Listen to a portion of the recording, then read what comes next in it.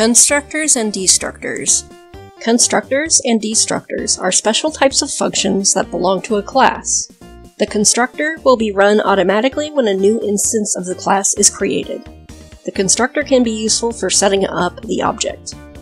Destructors are run automatically when the instance of the class is destroyed. The destructor can be useful for cleanup. Constructors must have the same name as the class and have no return type written. And destructors must also have the same name as the class, but starting with a tilde, and it also does not have a return type. We could have one or more constructors, but only one destructor.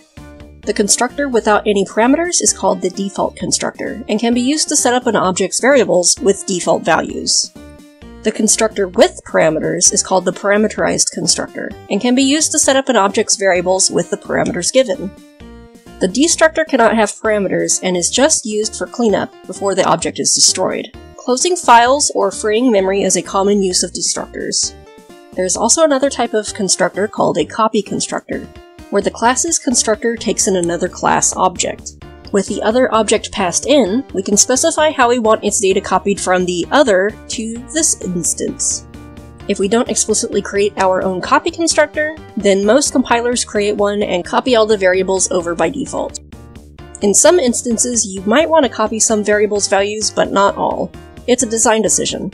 For example, if we've written a class that dynamically allocates space using a pointer, we do not want to copy the memory address over to another class. We can easily run into memory issues by having two different pointers in different objects point to the same memory address. For example, if one object frees the memory at that address, the other object is still pointing to that address, and may end up dereferencing an invalid memory address. This sort of copy that results in values being copied over like this, a pointed to address being a pointer's value, is called a shallow copy. Instead, it's better for us to write our own copy constructor if our class deals with pointers. Rather than copying over the memory address between the pointers, we will do a deep copy by allocating new space in memory and then making a copy of all the data from the other object.